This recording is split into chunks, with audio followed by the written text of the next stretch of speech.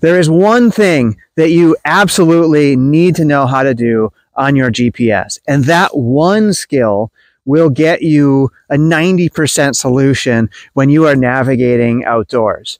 So as we're about to shed our layers and welcome spring here, I'm really hoping that you guys can brush up on your navigation skills so that you can find where you want to go and then, of course, come back home safely.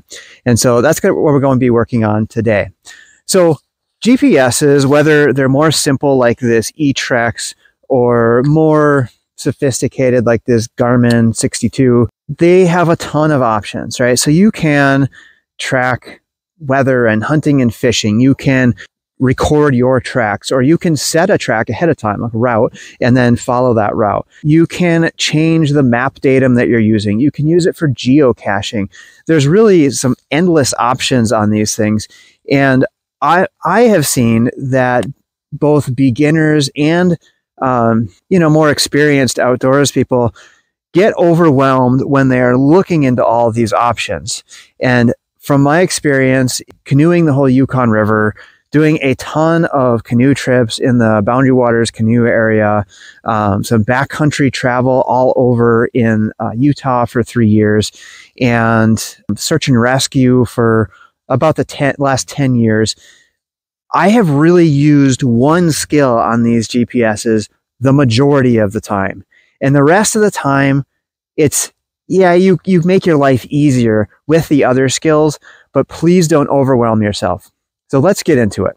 That one skill is you being able to set a point at your campsite, your car, a safe spot that you know you can get back to and get warm and be found. And that spot, you need to save that spot, and then you can wander wherever in the world and you tell the GPS to bring you back to that spot, and you know you have a warm car or your sleeping bag or whatever waiting for you. And so that is what I'm going to show you right now. So before I spin you around and show you the GPSs, make sure you're taking a compass. GPSs have batteries, they're electronics, things can go wrong. Compasses just work. Now I'm going to have a video on the easiest possible way to explain and learn how to use a compass without worrying about this dial or anything to that degree. This is a good time to say subscribe so you get those notifications. Okay, so we're going to show you this eTrex and the 62S. Both of them have those same options where what we're looking for is a mark and find. So that's literally this skill that you want. You need to be able to return to a point. So to do that, if we're at this campsite, then we need to use these buttons to toggle through the pages. So this one, there's a little image of pages there.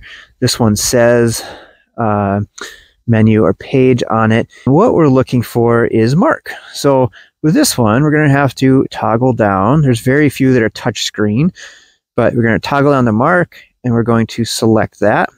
Okay, we're going to get to the same point on the 62. We're going to use this button right here called mark. Makes it easy. So we end up at this screen. Now you can see the coordinates here. So 47, 52, 291. This one is 092, 0799, 4, and 993. So you can see that these two GPSs are registering basically the same. This is going to be within a few feet, so no worries there. So we have this mark. So as you see, it gives us this point in the world. And now we want to remember this. So we're just going to have to, again, use that toggle. In this, we're going to use this little arrow, and we need to get to that number and then select that. And we're just going to call this car. So C, again, this is all the little, it's like a little toggle joystick here, CAR. We'll get to the same place on the 62. You have to enter. I'm trying to see through the phone screen here. Enter a R. Okay. And then there's usually a done or an enter. Okay, so for this one, oh, we've got an OK. All right, so now, as you can see, we have car in there. And then we're going to go down, and to enter, store this, we're going to say okay or done or enter, something like that. Enter. Okay. So now that we've marked our fictitious car at this rock here, we're going to walk away, and I'm going to show you navigating back to that. Here we go. Woo. All right. So right there, this is our fictitious car with my jacket and notebook. So we're just going to go for a quick little walk here. Nice little ledge here. Okay, we probably don't even need to go any further than this, just for the demonstration. All right, so we have our GPSs here. We walked a couple 100 feet away, maybe not even that far. And all we're going to do is navigate back now. So the other half of this skill of finding our safe spot. Find here, we're going to select that. And then find waypoints. Okay, we're going to go do the same thing over here. So we're going to go to find this button here. Find another waypoint. Okay, both of these have car right at the top, and that's because they're the closest. So I only went 112 feet, it looks like. And so we select that.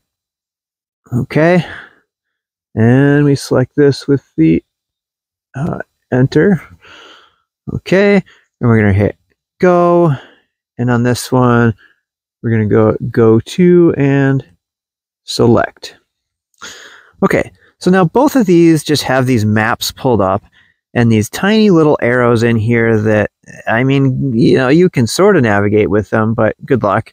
So what we're going to do is change pages now. So with this, I can hit the same page button. Now notice that almost everything I did, I turned it on, I navigated the pages, and then I selected and, you know, did the letters and everything. And it's just these three buttons. Yes, there's more over here. These three did 90% of it. So now it's telling me 130 feet in that direction. Okay, this one here, this one is a page that's going to go to compass, and then it's going to point. And this is saying 130. This one's saying 114. Kind of see where I came from here. I don't think they're pointing exactly at it. That's okay. Here's the trick. See that? See, now it's pointing the other way. Satellites can't really tell which direction you're heading and where you need to go unless you move a little bit. And I'm going to spin around here, and you see the eTrex is just pointing wherever I spin to. The 62 is kind of keeping up. Yeah, that's doing a little better. It's in the general direction anyway. Okay, but if I walk, and I walk about 20 feet in any direction, just in a straight line, you can see that they line up there. So they are now pointing right over that way. Now if I pick up my phone, okay, so you can see they are pointing basically towards this tree. The jacket is right over there. Now it will probably correct itself. So let's follow these exactly. So we're following it here. We look where they're pointing.